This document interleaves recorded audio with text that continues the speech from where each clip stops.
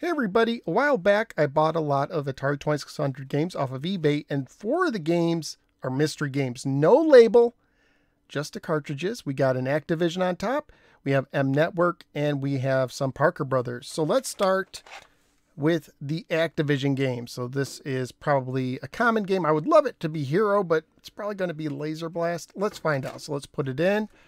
Let's make sure that the camera's going to catch what it is, and it is not showing. Let's try to do a quick power on and off, and it's not doing it. So let's go ahead, let's take it out one more time. Sometimes with the 7800 Activision games can be temperamental. Autofocus, thank you camera. There we go, it's Pitfall. That's actually kind of cool. It would have been better if it was Pitfall 2, but you will take a Pitfall any day. So let's go ahead and take this one out. So Activision is Pitfall. Let's go M Network next. It's probably one of the sport games. Those are pretty common.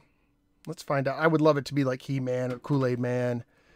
And let's get the autofocus to focus. And ooh, it's Air Raiders. That's actually a slightly obscure game. It's not super valuable, but that's a cool one to get. All right. So let's see. Maybe if I leave that there, it'll stay focused. Let's do Parker Brothers Cartridge 1. Now, Parker Brother games, I would love it to be like Cubes, but it's probably going to be something more common. Maybe Star Wars or Cubert, something like that. Let's see what we got. This game is wanting to eject itself.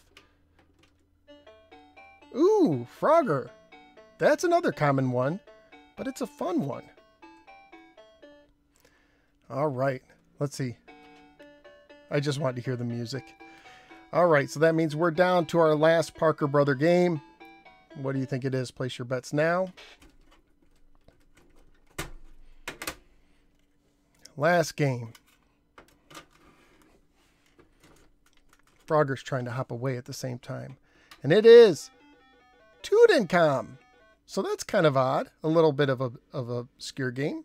So there you go. So we got a Tutankham, we had a Frogger, Air Raiders, and Pitfall, a good classic game. Let me know what you think in the comments below. Maybe I should make some homemade labels, you know, draw my own art or something like that.